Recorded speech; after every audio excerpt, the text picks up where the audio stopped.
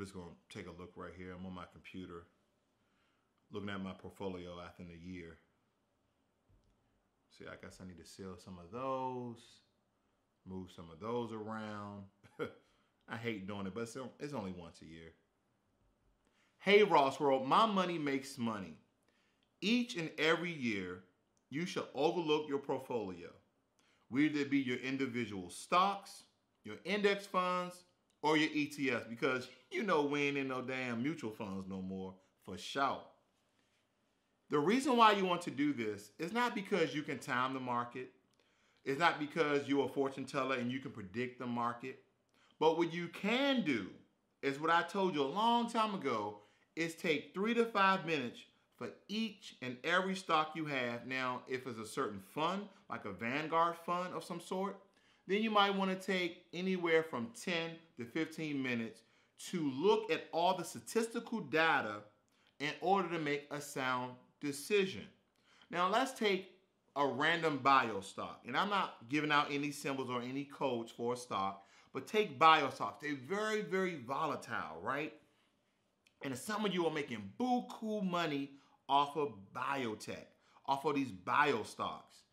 But you have to read stock news. You have to look at the trend. You have to look at statistical data. You have to look at charts. You have to look at the earnings and capitals and revenues and the EPS. All of these things, and it only is going to take you 3 to 5 minutes. But this will help you at the end of the year allocate an hour, 2 hours to do all of this so it's knocked out for the rest of the year. Now, granted, sometimes you will receive urgent news through media, through your websites, even through social media, of a particular stock is crashing. A particular stock is not going to do well because the CEO got locked up for embezzlement. Now, that is when you should act. But if a company is steadily going, and what I mean by rebalance is you do your research. You do your research in order to find out the history and the future of a stock in order for you to make the best decision. Plenty of advisors, plenty of financial advisors will say, oh, because of this, this, and this, I believe this.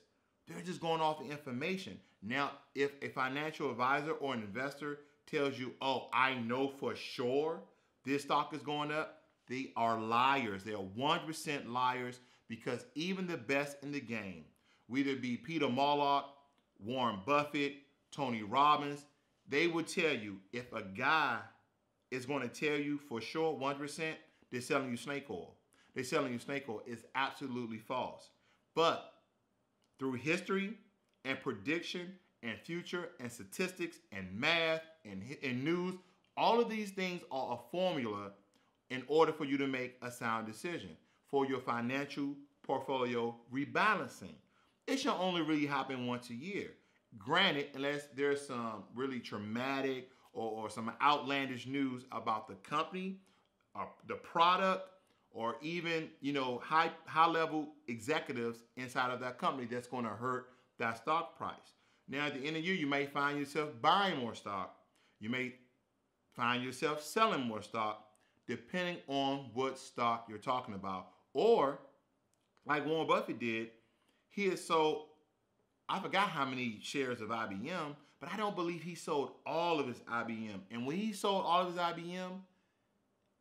IBM went down. IBM lost massive points. IBM stock price went down.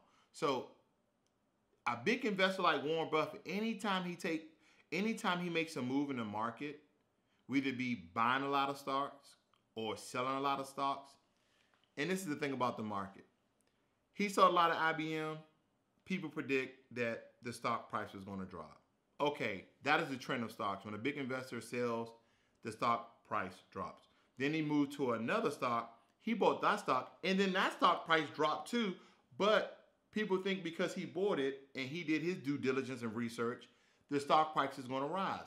So these are things to look out for, okay? So I'm not telling you to spend all day on one stock. I'm telling you, take 3 to 5 minutes, 5 to 10 minutes on a stock and get all the information together, and you make a sound decision whether you want to sell them all, you want to sell a third, you want to sell half, whatever it may be, then reallocate that into maybe an up-and-coming stock that you did research on, or an existing stock that's making you money. And once again, never ever forget about those hybrid stocks.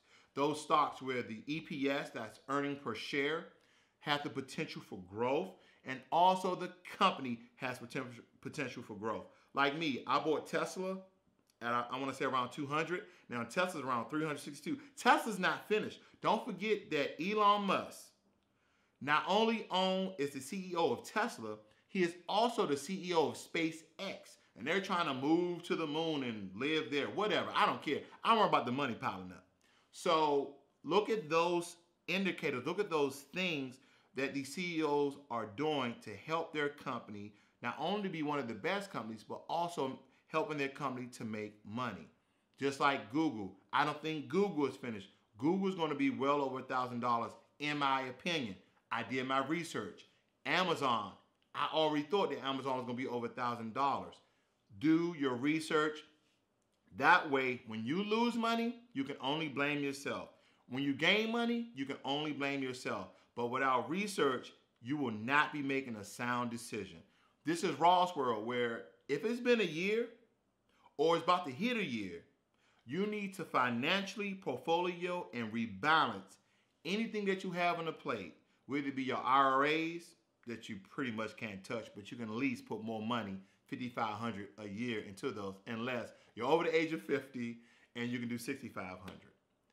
Anything else, rebalance, refocus, and continue to have your money to make you money.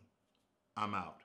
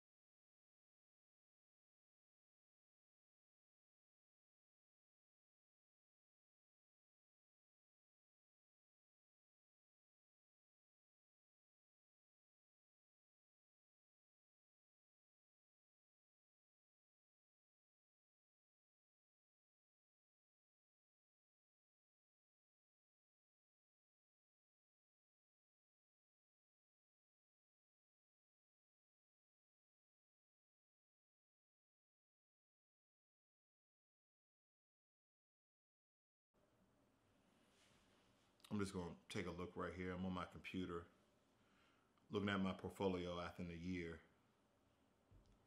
See, I guess I need to sell some of those, move some of those around.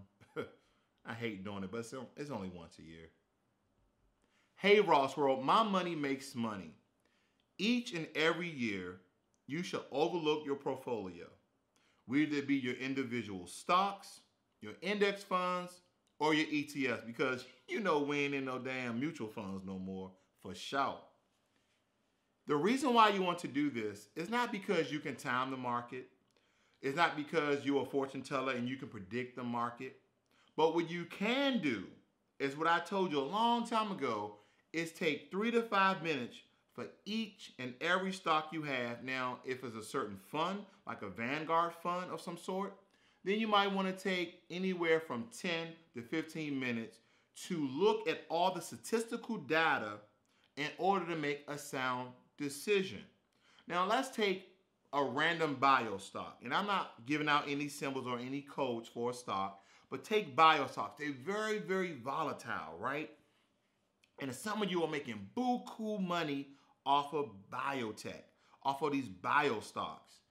But you have to read stock news. You have to look at the trend. You have to look at statistical data. You have to look at charts. You have to look at the earnings and capitals and revenues and the EPS. All of these things, and it only is going to take you 3 to 5 minutes. But this will help you at the end of the year allocate an hour, 2 hours to do all of this so it's knocked out for the rest of the year. Now, granted, sometimes you will receive urgent news through media, through your websites, even through social media, of a particular stock is crashing. A particular stock is not going to do well because the CEO got locked up for embezzlement. Now, that is when you should act. But if a company is steadily going, and what I mean by rebalance is you do your research. You do your research in order to find out the history and the future of a stock in order for you to make the best decision. Plenty of advisors, plenty of financial advisors will say, oh, because of this, this, and this, I believe this. They're just going off the information. Now, if a financial advisor or an investor tells you, oh, I know for sure this stock is going up, they are liars. They are 100% liars, because even the best in the game, whether it be Peter Mollock, Warren Buffett, Tony Robbins, they would tell you if a guy is going to tell you for sure 100%, they're selling you snake oil. They're selling you snake oil. It's absolutely false. But through history and prediction and future and statistics and math and news, all of these things are a formula in order for you to make a sound decision for your financial portfolio rebalancing. It should only really happen once a year. Granted, unless there's some really traumatic or some outlandish news about the company, or the product, or even high level executives inside of that company that's going to hurt that stock price. Now, at the end of the year, you may find yourself buying more stock. You may find yourself selling more stock, depending on what stock you're talking about. Or, like Warren Buffett did, he has sold, I forgot how many shares of IBM, but I don't believe he sold all of his IBM. And when he sold all of his IBM went down. IBM lost massive points. IBM stock price went down. So a big investor like Warren Buffett, anytime he makes a move in the market, whether it be buying a lot of stocks or selling a lot of stocks, and this is the thing about the market. He sold a lot of IBM. People predict that the stock price is going to drop. Okay, that is the trend of stocks. When a big investor sells, the stock price drops. Then he moved to another stock. He bought that stock, and then that stock price dropped too. But people think because he bought it and he did his due diligence and research, the stock price is going to rise. So these are things to look out for, okay? So I'm not telling you to spend all day on one stock. I'm telling you, take 3 to 5 minutes, 5 to 10 minutes on a stock, and get all the information together, and you make a sound decision whether you want to sell them all, you want to sell a third, you want to sell half, whatever it may be. Then reallocate that into maybe an up-and-coming stock that you did research on, or an existing stock that's making you money. And once again, never ever forget about those hybrid stocks.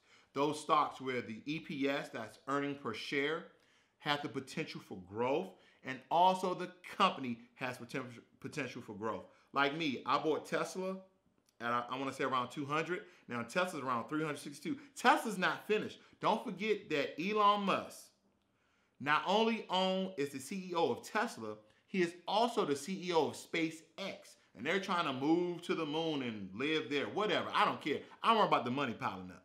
So look at those indicators. Look at those things that these CEOs are doing to help their company not only to be one of the best companies, but also helping their company to make money. Just like Google. I don't think Google is finished. Google is going to be well over $1,000 in my opinion. I did my research. Amazon. I already thought that Amazon was going to be over $1,000. Do your research. That way, when you lose money, you can only blame yourself. When you gain money, you can only blame yourself. But without research, you will not be making a sound decision. This is Ross World, where if it's been a year or it's about to hit a year, you need to financially portfolio and rebalance anything that you have on the plate, whether it be your IRAs that you pretty much can't touch, but you can at least put more money, $5,500 a year, into those, unless you're over the age of 50 and you can do $6,500. Anything else, rebalance, refocus, and continue to have your money to make you money. I'm out.